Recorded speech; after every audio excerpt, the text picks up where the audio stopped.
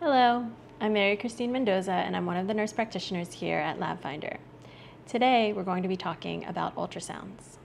An ultrasound is a non-invasive test used to image the soft tissue in different areas of the body. For example, a diagnostic ultrasound may be performed of your thyroid gland, or an echocardiogram, the ultrasound of the heart, is performed to check on your heart muscle and valves.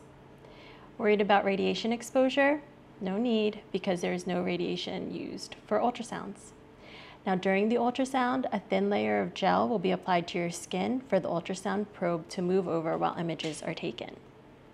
When you're ready to book your ultrasound, you can do so with LabFinder, your digital marketplace for lab and radiology appointments with nearby and network testing centers.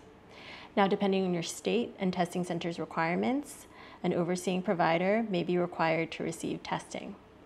For responsible testing, it is advised to have an overseeing provider for both test ordering and review of results. If you don't have the doctor's oversight to receive an ultrasound, no worries, because our MinuteMed team of board-certified healthcare providers are here to help. After your ultrasound is performed, you and your provider can review your results on the LabFinder portal. Thank you for tuning in.